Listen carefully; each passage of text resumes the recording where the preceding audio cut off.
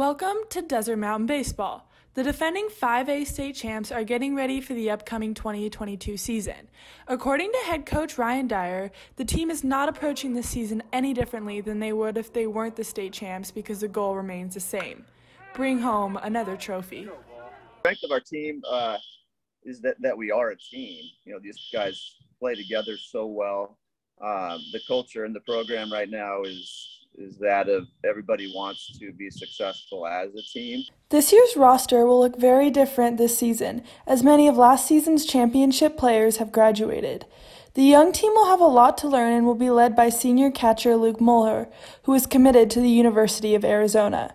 Despite the young team, Coach Dyer still has high expectations for his team and his senior leader. He's a very, very talented young man, and he's the anchor of our team.